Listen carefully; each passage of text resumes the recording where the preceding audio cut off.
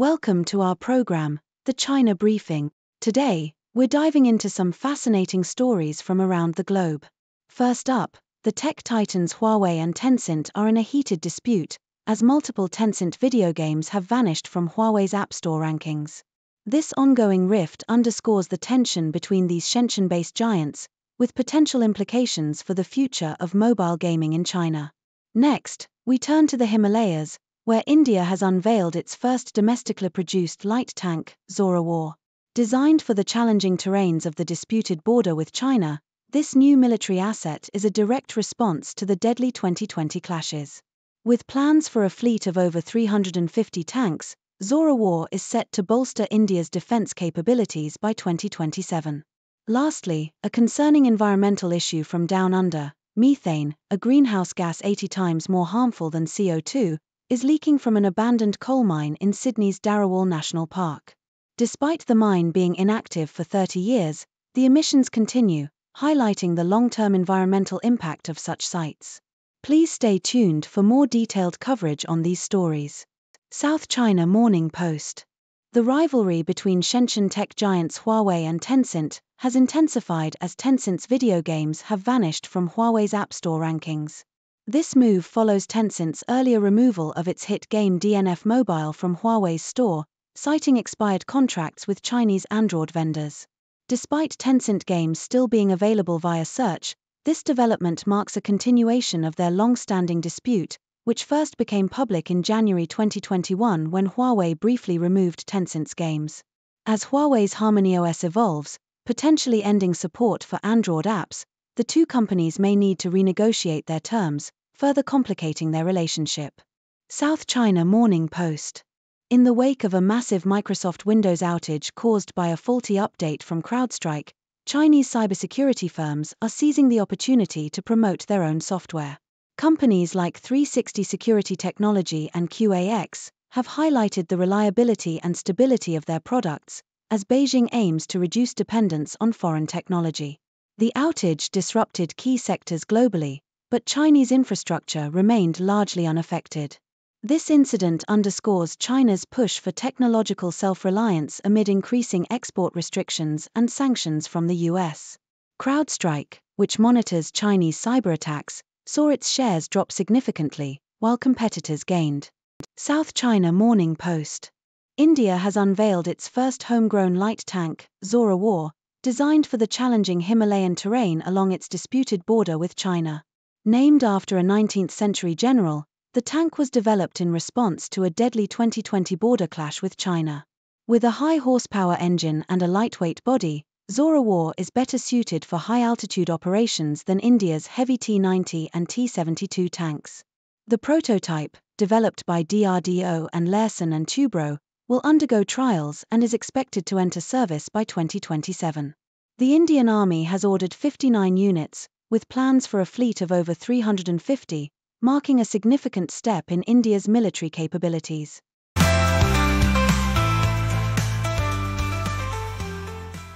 South China Morning Post.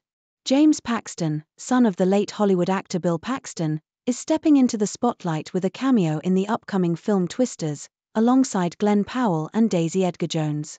This role is a tribute to his father, who starred in the original Twister.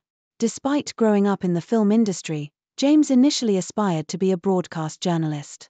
However, his career took a turn after working on the set of his father's film Nightcrawler. He eventually pursued acting full-time, landing a lead role in the 2016 show Eyewitness.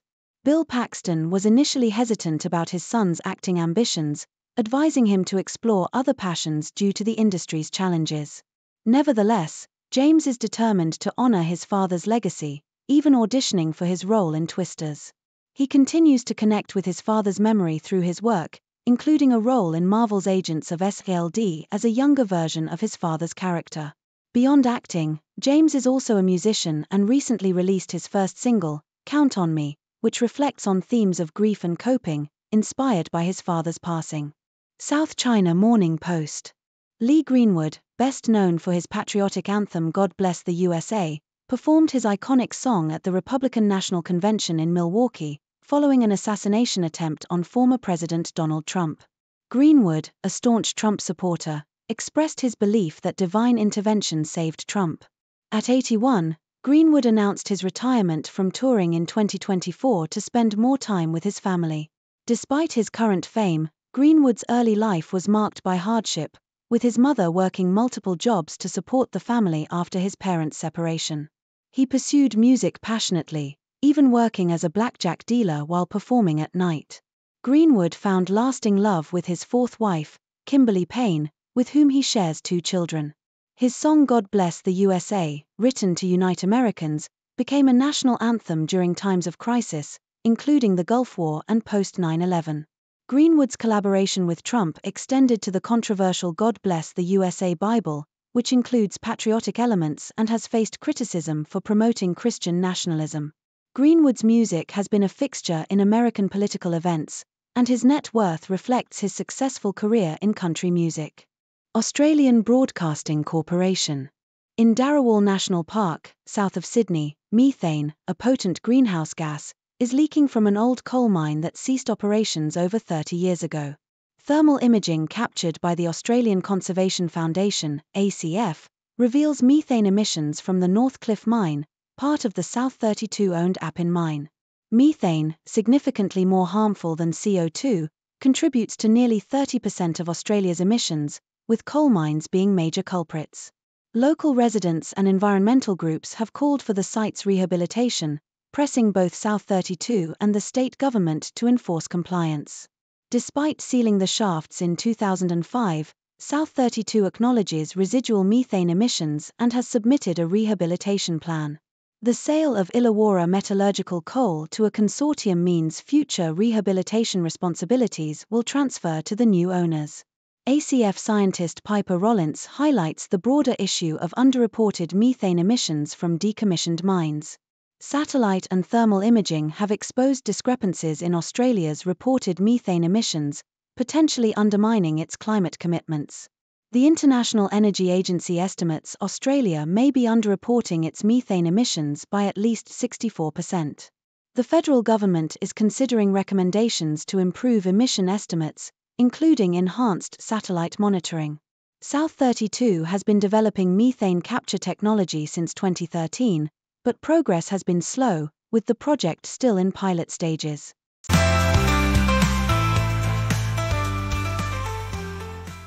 South China Morning Post. For over 2 years, the world has watched the U.S. economy with a mix of wonder and envy as it churned out jobs, boosted consumer spending, and maintained robust growth, even to the point of causing inflation. The Biden administration, basking in this economic glow, would have us believe it's due to superior management. However, the reality is much more sobering. The growth has largely been underpinned by federal government financing of personal consumption and public sector jobs, leading to ballooning fiscal deficits. As this myth of a resilient U.S. economy starts to unravel, the implications for global markets, particularly in Asia, will become starkly evident. The IMF's latest World Economic Outlook hints at a coming storm, noting a sharper-than-expected slowdown in U.S. growth, primarily due to moderating consumption and negative net trade contributions.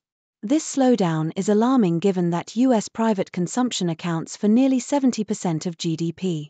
The recent job growth, particularly in the public sector, has masked deeper issues of rising debt and fiscal imbalance.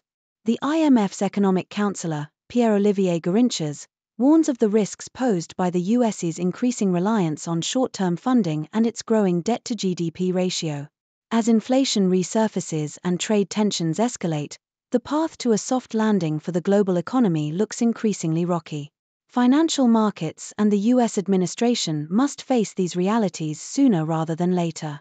Yahoo US, Brighton and Hove Albion are on the verge of securing a promising new midfielder from Inter Miami, as they enter advanced talks for 21-year-old Diego Gomez. According to reports from Tom Bogert and the BBC, the deal could be worth up to $18 million, €17 million. Gomez, who has made a significant impact with 12 appearances, 3 goals, and 3 assists for Inter Miami this season, is eager to make the move to England. Speaking to Deport Total USA, Gomez expressed his hopes for the transfer, stating, "I came here to jump to Europe. If the deal is finalized, Gomez will stay with the MLS side until winter before joining the Seagulls. In addition to his club performances, Gomez has earned 7 caps for the Paraguay national team and is set to participate in the Olympics later this month. West Ham had also shown interest in the young talent, but Brighton appears to be leading the race to bring him to the Premier League. Thank you for tuning in. The content above showcases the latest briefing reports and analytical synopses, thoughtfully curated by the 6DO team. These insights stem from a wide array of reputable media outlets, think tanks, government sources, and specialized experts worldwide. We encourage you to explore these sources for a comprehensive perspective. Keep in mind that while the content may not always align with the official standpoint of 6DO Brief, it's not meant to be taken as absolute directives for decision-making. Comprising seasoned media professionals, learned scholars, and accomplished scientists, the 6DO team embodies a trailblazing, fully independent media entity.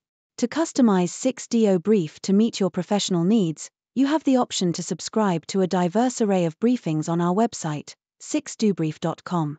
Regardless of your location, you can conveniently receive 6DO Brief via email.